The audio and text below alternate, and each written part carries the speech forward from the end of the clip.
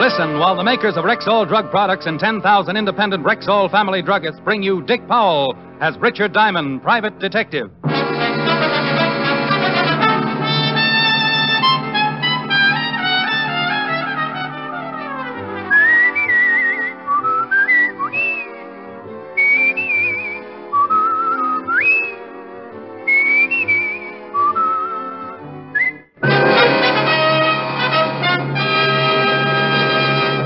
Good evening. This is Bill Foreman speaking to you for the 10,000 independent druggists who have made the word Rexall part of their own store names. They've done that because they recommend and sell the 2,000 or more drug products made by the Rexall Drug Company. Rexall's brand new multivitamin product, Formula V10, is an excellent example. For Formula V10 is a really pleasant tasting, really easy to take product that helps prevent vitamin and iron deficiencies. The recommended daily dosage supplies twice the minimum requirement of vitamin B1, 5 times the requirement of iron, plus minimum daily requirements of A, D, and B2, plus red crystal and vitamin B12. Ask for pleasant-tasting Formula V10. That's V as in vitamin. V10 at Rexall drugstores everywhere. The stores with the orange and blue sign. Good health to all from Rexall. Now, your Rexall family druggist brings you a transcribed half hour with Richard Diamond, private detective, starring Dick Powell.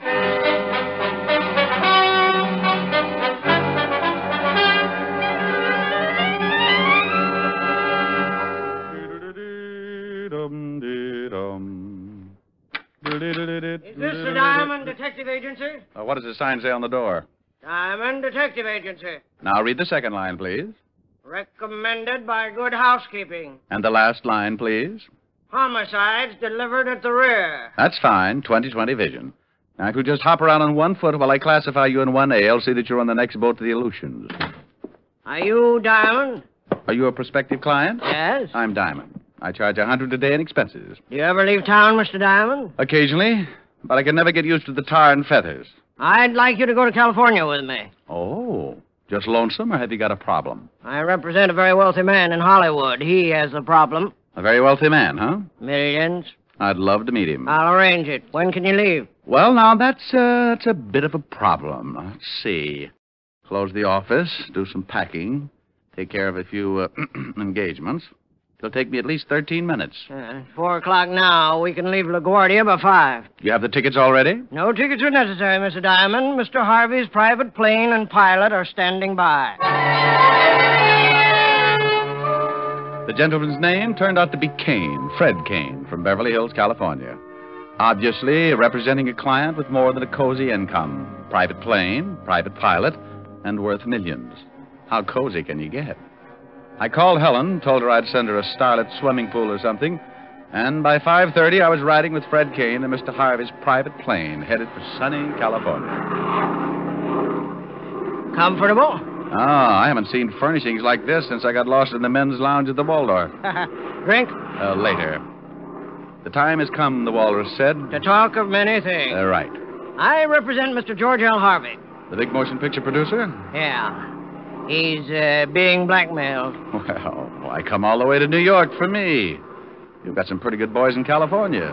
Spade, Novak. Of course, they haven't got my blue eyes. GL didn't want any local talent brought in on this case. You're quite well known, even in California. Oh, well, I can understand that. GL thought it'd be a good idea to have an outsider helping him.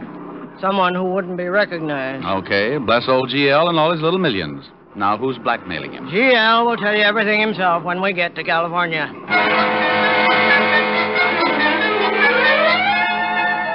Fred Kane and I played Jen for the next couple of hours, and we didn't talk any more about G.L. Harvey and his blackmail troubles. By 8:30, we were somewhere over Kansas, and I was getting sleepy, so I turned in. Around 6 the next morning, we landed in Burbank. I stepped out to get my first look at beautiful, wonderful, sunny California.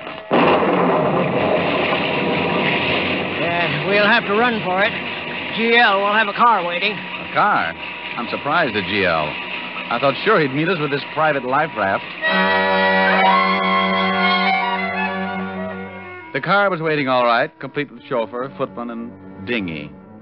We plowed our way through 6 inches of early morning dew and headed for the Beverly Hills Hotel where I was supposed to stay.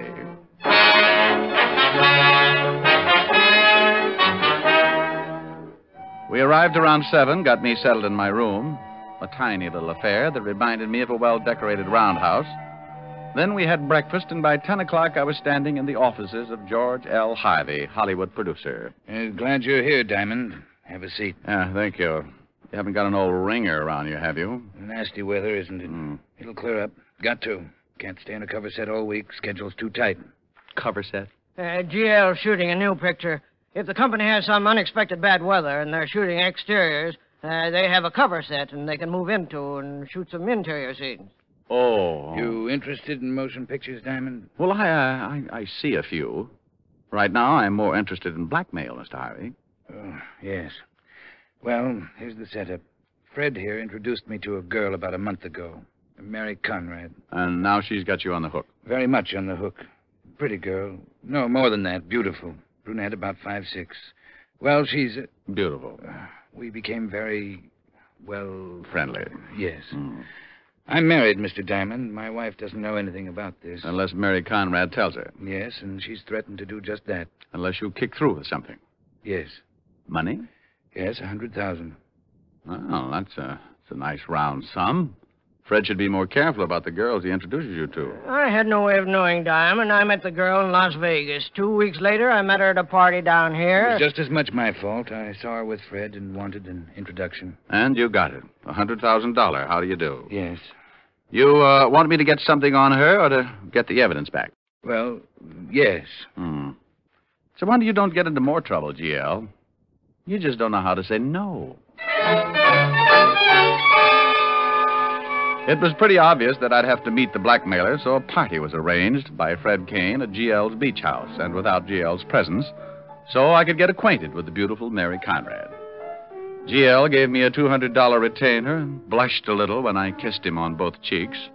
Then Fred Kane sailed me back to the Beverly Hills, where he rented a car for me and told me how to get to the beach home. By 8 o'clock that evening, I was driving down the coast highway on the way to Malibu. I couldn't get over it. The rain had stopped. There was a big yellow moon sitting up in a cloudless sky, and a warm breeze was blowing in off the Pacific. I even put the top down. Hello, Diamond. Come on in. Say, what's with this weather? 1 minute it's pouring, and the next time it comes out like a travel folder. We're just getting into the rainy season. It'll probably stay clear like this for at least a week. Oh. Give me your hat, and I'll take you in and introduce you to the guests. Oh, it's what? A New York gumshoe out looking for a blackmailer? Yeah, that's right. You're an agent. Agent? I don't know anything about agents. You like money, don't you? That's my name, spelled backwards. Then you're an agent. It was a small little party. That is, of course, if you compared it to Ebbets Field during a World Series. GL's house was in the middle of what was known as Malibu Colony. That's a bunch of houses built right out on the sand and surrounded by money. Fred took me around and introduced me as an agent from New York and an old friend. I met everything from producers, writers, and directors to several well-known motion picture stars, one of which had her French poodle with her. And this is Michelle, Mr. Diamond. Say hello to Mr. Diamond, Michelle. Oh! Oops, sorry. Great Dane. And on until finally we got around to my objective for the evening. And believe me, I'd enlist 3 times a week just to go after that kind of an objective. Brunette, about 5'6". When she looked up at me, I felt as nervous as a cat in a ukulele factory. This is Mary Conrad, Mr. Diamond, Mary. Hello. Be Hello. nice to him. He's a big New York agent. I see some other guests now. Take care of them, Mary. Looks like Fred has paired us off. Well, he knows a good combination when he sees it. 2 best-looking people at the party. Of course, I'm prettier than you are. How long have you known Fred? Fred? Oh, years and years. We used to play stickball together over in Canarsie. I thought Fred was a native Californian. Well, oh, yes. Well, he is. He used to come all the way to New York just for the stickball. We had quite a team. I'll bet you did.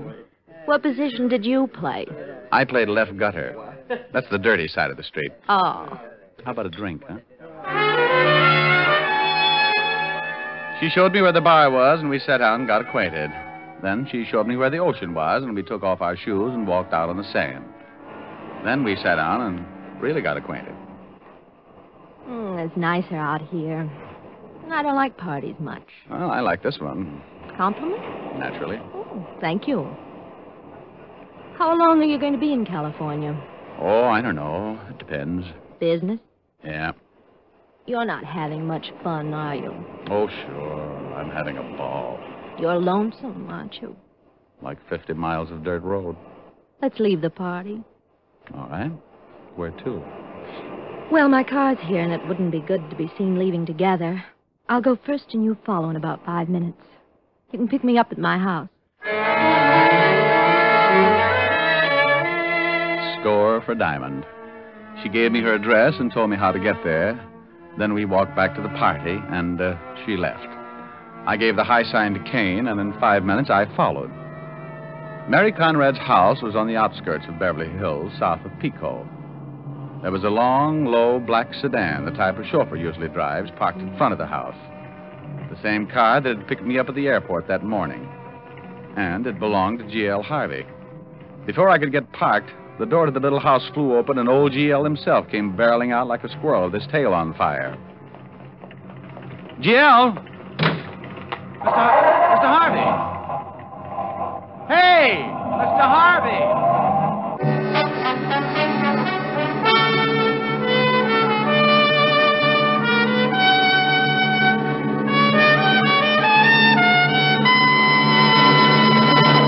Here's a question for all overweight women. Would you like to know how to reduce without starving, without counting calories, without back-breaking exercise? Would I? But it isn't possible, is it? It certainly is. With the new Ann Delafield reducing plan, you lose up to 5 pounds a week and gain new pep and energy besides. Best of all, you have none of the hunger pangs and bother that most people dread about reducing. The Ann Delafield reducing plan shows you how to lose weight naturally. Sounds wonderful. What does the plan include? Everything you need to slim you down and keep you slim. Vitamins to bolster your diet. Ann Delafield appetite-reducing wafers to curb that unruly appetite, and an important complete beauty book. And here's a tip for all overweight men. Rexall is proud to announce their new Delafield reducing plan for men. It's sound, scientific, and easy. So look young, feel young, stay young for your age. Ask for the Delafield reducing plan for men. Available only at Rexall drugstores. And now back to tonight's adventure with Richard Diamond, Private Detective, starring Dick Powell.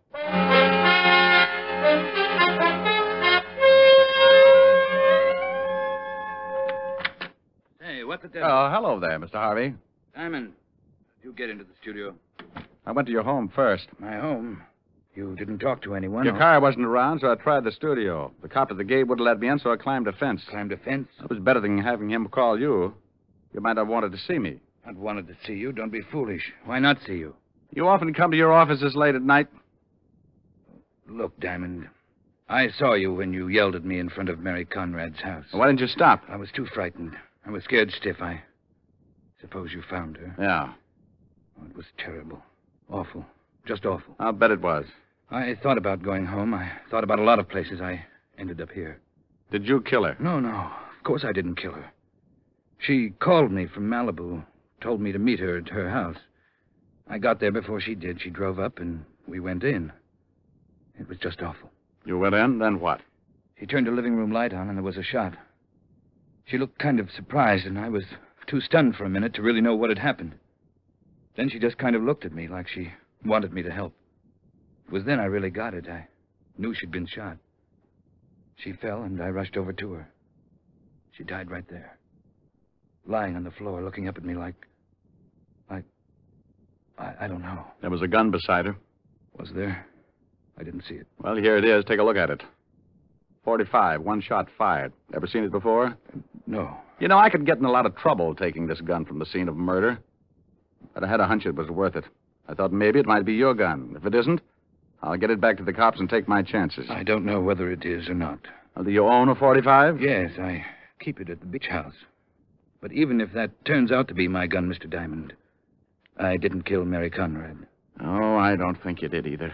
You might have wanted to kill her because of the blackmail, but that would be premeditated. You'd plan it, and a man who commits a planned killing doesn't leave the murder weapon around, especially if it happens to belong to him. But if you were in love with her... I wasn't. Well, I'm taking that chance.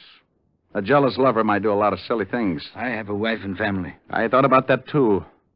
But I'm not sure the police would pay much attention. If the blackmail got out, you'd have a motive. If this gun turns out to be yours, has your fingerprints on it, that would cinch it. What about the police? I called them and got out. You know where the shot came from? I didn't even take time to think about it. I just ran. There was a heavy smell of cordite on the other side of the room near the bedroom. Bedroom door was ajar. Bedroom window was open. Killer probably shot her from the bedroom. You ran. He threw the gun in beside the body. What are we going to do? Well, there's one thing that makes me wonder a little. Mary Conrad asked me to come over to her house, too. What do you suppose she wanted with both of us there? I can't imagine. Well, neither can I. And it's certainly worth looking into. Thanks, Diamond. You know, I've had some pretty fair experiences with murder, GL, but like everybody else, I make mistakes. I hope this is not going to be one of them. I gave GL Harvey 2 instructions. First, find out if he was missing a .45 automatic. Second, go on about his business like nothing had happened. And forget that he'd known Mary Conrad other than casually.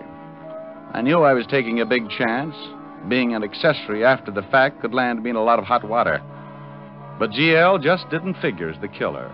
And if I was right, someone was trying to fit him for a king-size frame. Why?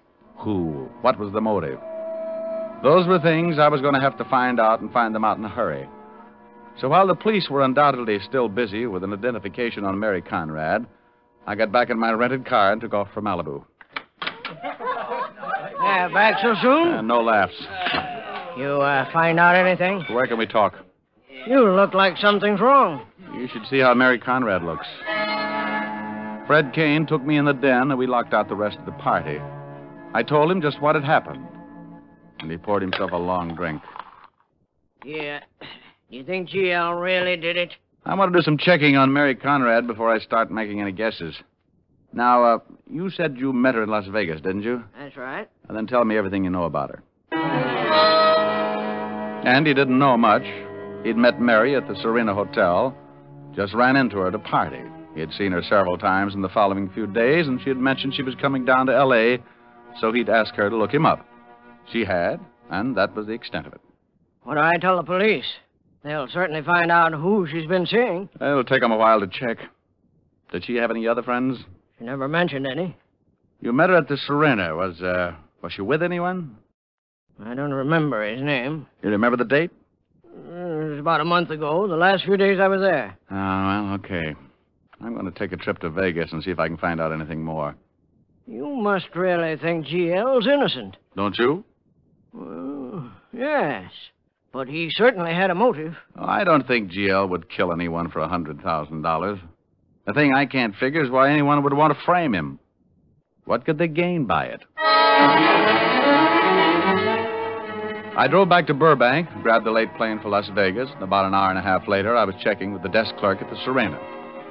We went through the lists of guests during the time Fred Kane's last visit. Kane had checked out on the 8th of October.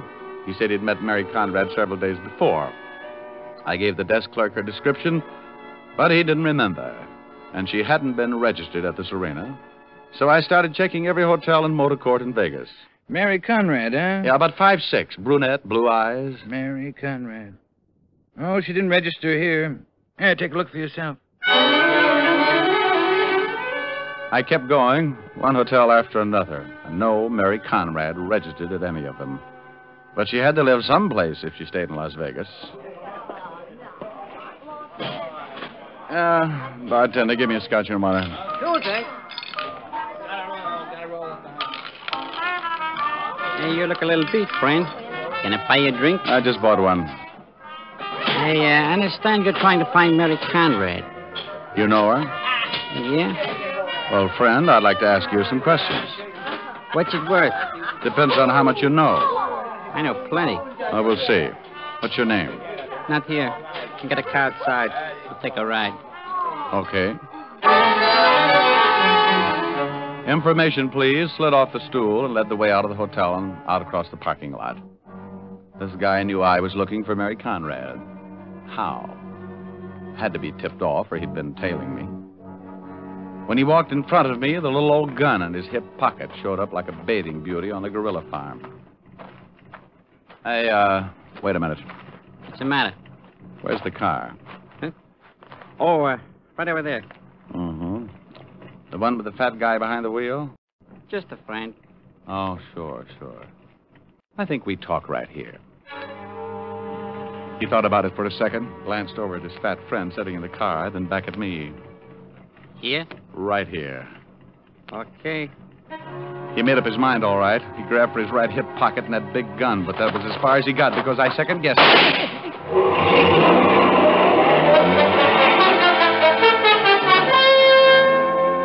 His friend took off, staying behind a line of parked cars until he was clear of the parking lot and far enough away so I couldn't get in a good shot. I leaned down over the man who had wanted to kill me. He was very dead. Well, I'd held out police evidence in Los Angeles and killed a man in Las Vegas. I was on the spot, and only one lead left. The big fat driver who'd taken off in the car. I went through the dead man's pocket and came up with one thing. a $100 gambling chip from the Ace of Clubs casino.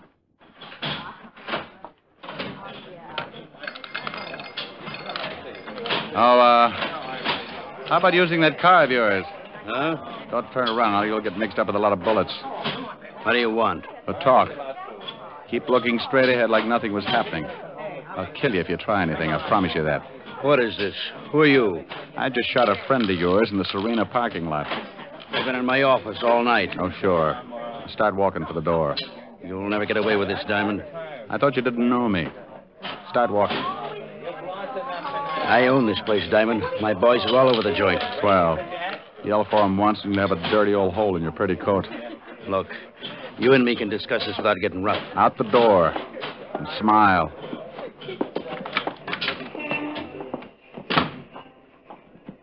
Now, where's the car? Across the street. Now, wait a minute. A couple of your boys are following us. They look a little worried about me. Tell them how happy you are. Go on. No. Okay. Relax, boys. It's okay. Me and my friend are just talking some business. All right. Across the street.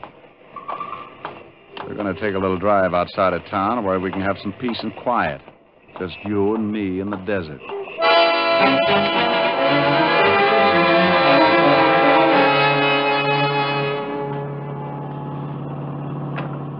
That's good enough.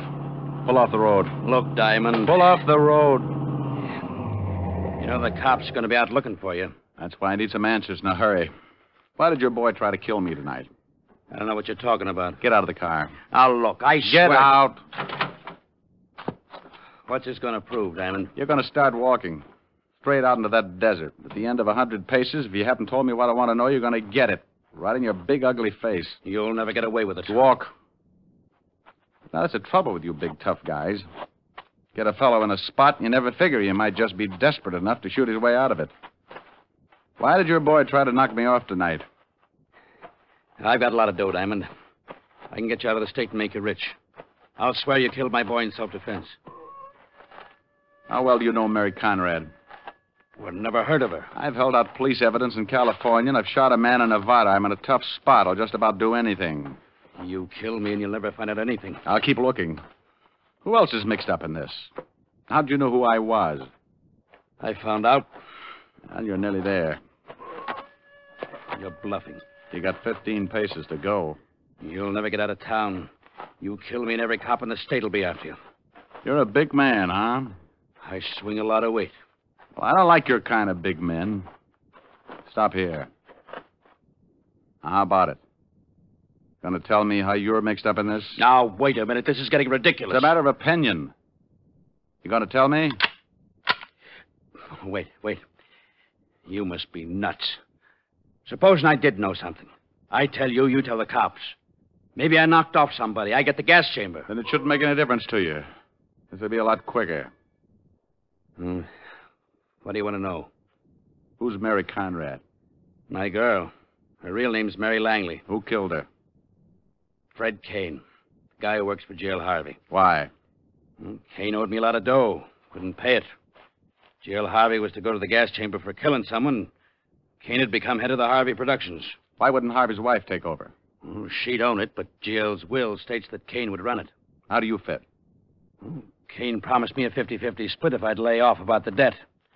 I talked Mary into it, and Kane introduced her to Harvey. The old boy went for a hook, line, and sinker. Then she started blackmailing him. So you'd have a motive for murder? Yeah. She never figured she was going to get killed. No, she just thought we were going to milk the old boy for the $100,000 and pull out. How did I fit in? Harvey's idea. When Kane told me about it, I figured it wouldn't be bad. You could catch Harvey after the murder. Well, why did you make a date with me, then call Harvey? Well, we told her to. Told her you were a private eye working for Harvey's wife. We said that you could be bought, and it would be a good idea to catch her with Harvey. So you waited in the bedroom until GL came in and you shot her, threw the gun in beside her. Hey, wait a minute. I didn't shoot her. Kane shot her. Oh, Kane took GL's gun from the Malibu house? That's right. Oh, you lame brain. I left Kane at the Malibu house when I went to see Mary. He was there when I got back. Witnesses will swear he was around the whole time. You killed the girl and hopped the plane back here for Vegas. No, I didn't kill her. Go over by that rock. Take it easy, Diamond. Go on. Okay, I shot her. I hid in the bedroom and shot her. But you won't be around to talk about her. Come on, get up. Get up! Oh, for Pete's sake, now I have to carry him back to the car.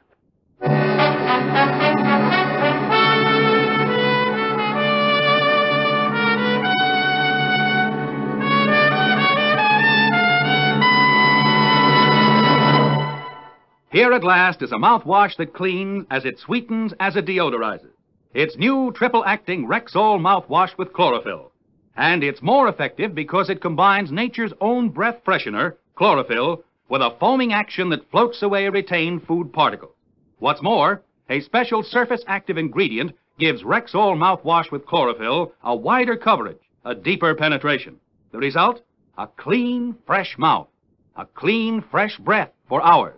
So fresh up with a cooling, minty-flavored mouthwash that cleans as it sweetens, as it deodorizes. Rexall mouthwash with chlorophyll at Rexall drugstores everywhere. Good health to all from Rexall.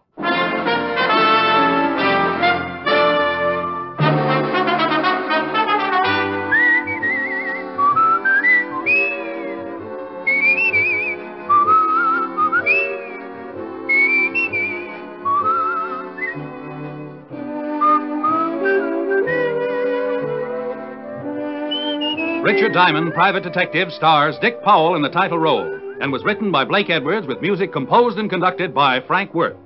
Dick Powell directed the RKO production Split Second, which is now in release, and his latest film appearance was in the Metro-Goldwyn-Mayer award-winning The Bad and the Beautiful. Featured in tonight's cast were Junius Matthews, Raymond Burr, Jeanne Bates, Virginia Gregg, and Wilms Herbert. Richard Diamond, Private Detective, is transcribed in Hollywood by Jaime Del Valle.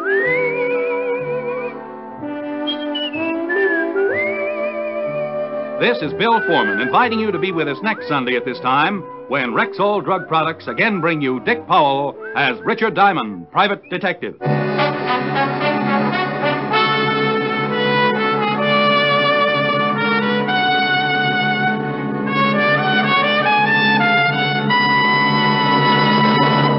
Men, cut your shaving time in half.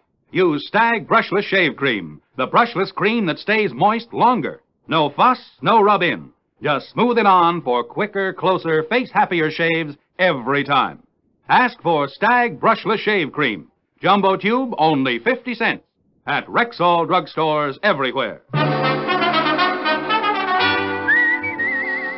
This is the CBS Radio Network.